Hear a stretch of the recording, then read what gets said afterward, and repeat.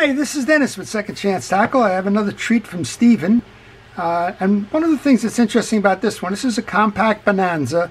It's a lower end edition of the reel. You're going to see it when we take it apart. There's not much going on here. There's no fancy bail trip mechanism. It's actually just one formed wire.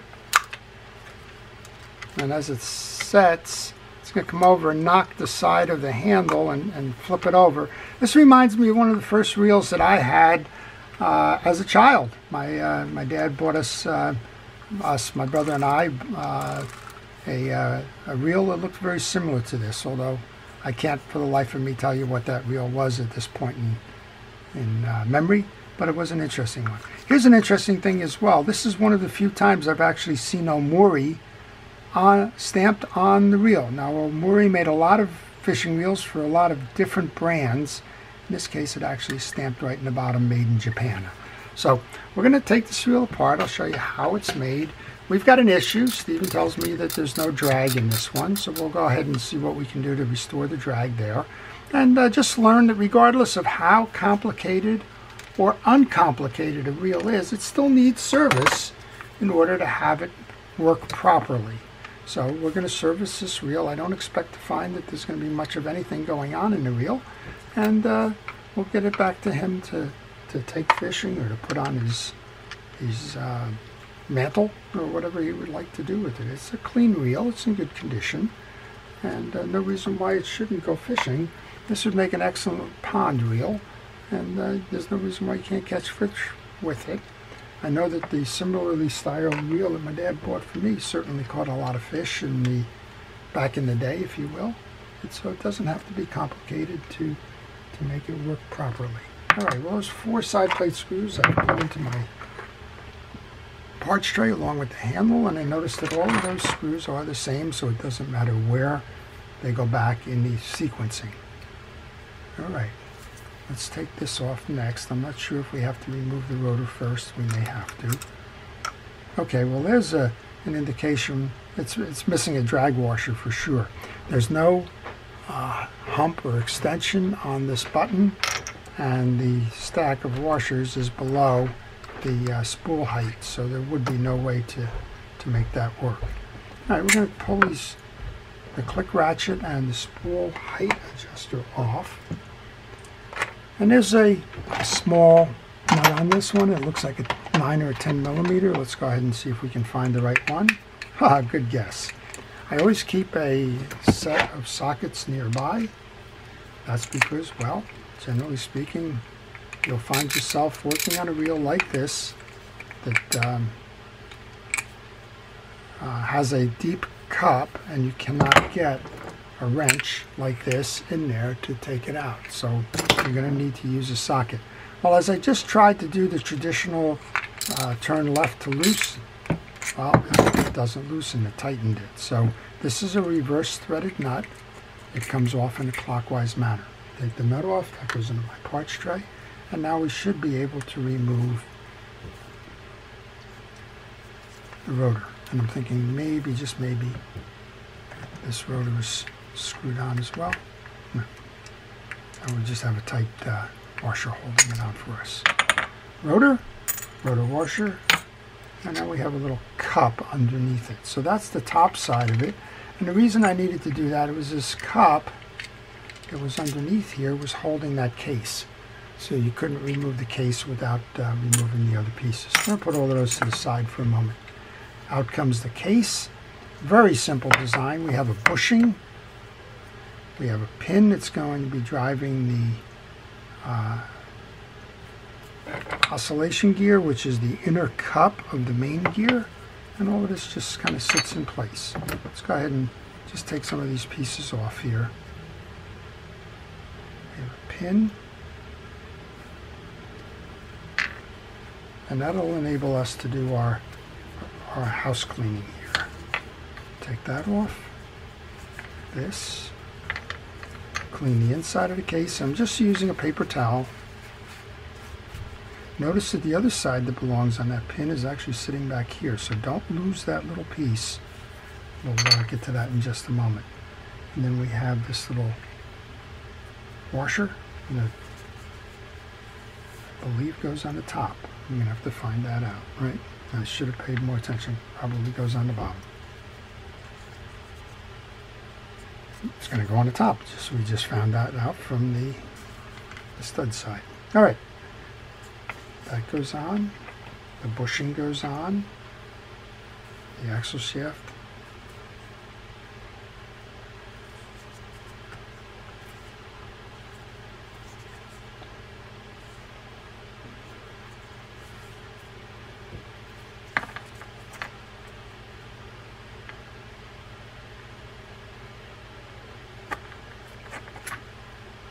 The axle shaft in from the top. It's easier. I was running into a little bit of difficulty there. We'll grab our grease and our grease brush. I use Penn Precision Real Grease for this. Slide it down, get a little bit of grease up top. Don't over grease this, it's going to be pressed out if you do. That assembly can come up now. Sit that off to the side. Put the pin half in on this. As I mentioned, there's a little bushing that's going to ride with that second part of the pin. I'm going to put that on my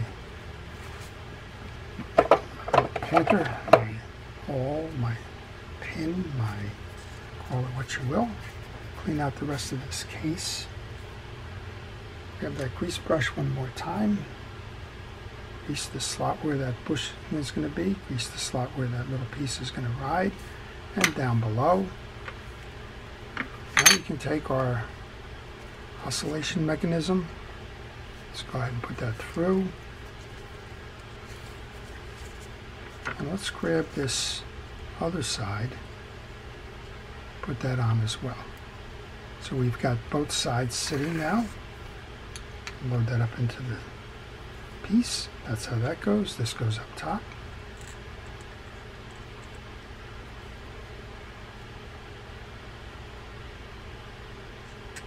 I'm going to check. The gap there says it goes below. Let's try this again.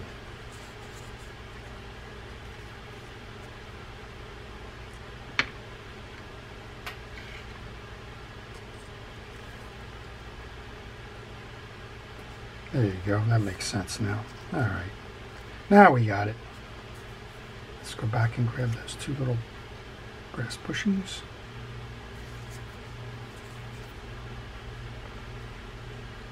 So even though they're simple reels, if you're working on them for the first time, well, you might be met with some challenges. And what I always say when you're working on a reel that you don't know about is take pictures. And in this case, I'm taking pictures, and I hope you do too. The pictures I'm doing, of course, is a video, but you don't have to take the video. You can use other picture takers, but by all means, please take the picture. Well, this has got an interesting little click mechanism. It's very much like a damn quick reel. When it's out here in the off position, you'll notice it's buried inside the case, and as you turn it to the right to engage, well, it's a spring activated piece and it protrudes from the case. So I want to make sure that I tuck that back in the case before I clean and re-grease the back end of this gear. It's a good time to tell you, if you have questions on this reel or any reel in particular, if you leave it on the comment section of this reel. It doesn't have to be about this reel, your question that is. And if you leave the questions, I do try to answer them in the mornings before I'm kind of bogged down in the issues of the day in the shop. So leave those questions. If you're leaving them in the afternoon or the evening, expect something the next day in terms of a response. I don't generally answer questions at night. At night, I generally post a video from the day, and not much more. All right, we're going to just go ahead and put that main gear in now. And one of the things we might want to do here is go ahead and put that handle on to hold that main gear in place as we complete the rest of the assembly. Now you can move that over to the click function. You can hear that kind of clicking in the background. Okay, and once you have it all set up, it looks like all we have to do then is put this on square. Like that. Take the cap load that on. Now it's rotor time. There's a D, so find the square side of this case. So go ahead and put that on.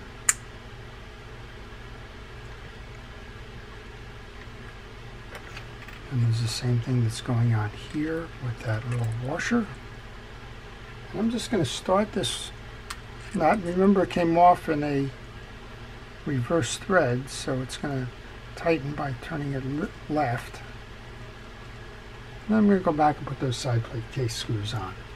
I'm going to anchor all of that down. When I do these side plate screws, I do like to go kind of front back or high low.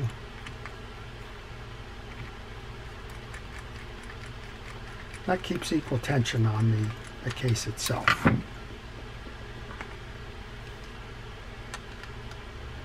Fun little reel. You've seen an interesting design inside this one. And they all have their merits. They're all worth taking apart and learning from. We're going to go try to solve that drag stack issue too while we're at it. But overall, we've seen how the click mechanism is a little bit unusual. It's not the traditional anti-reverse dog and dog spring. It has more of a design in common with a damn quick reel. And seen a little differentiation in the oscillation gear.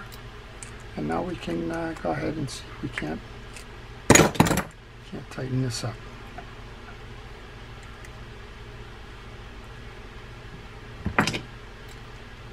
Remember, it tightens to the left.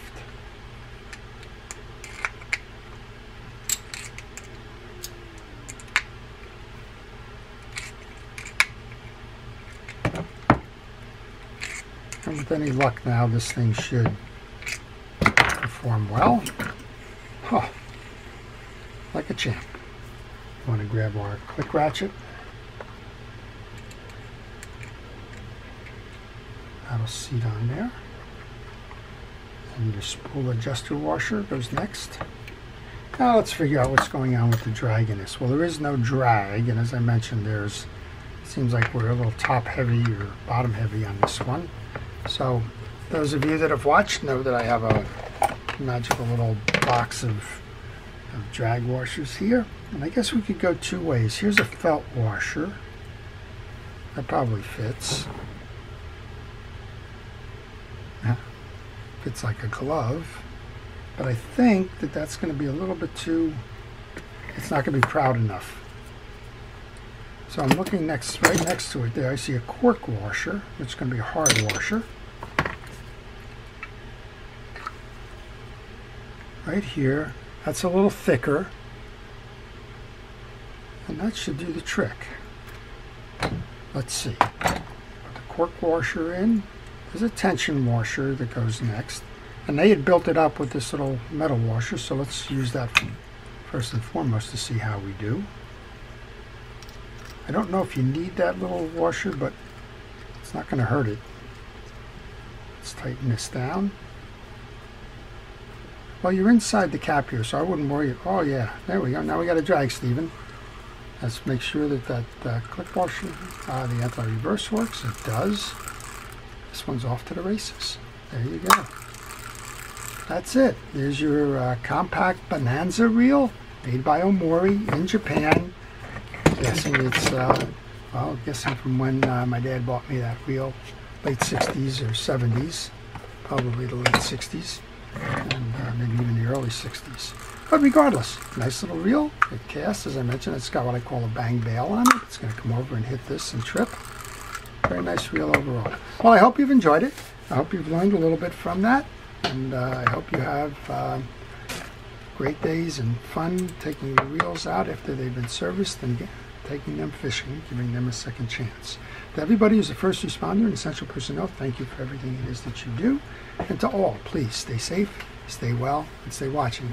This is Dennis with Second Chance Tackle. Have a great day.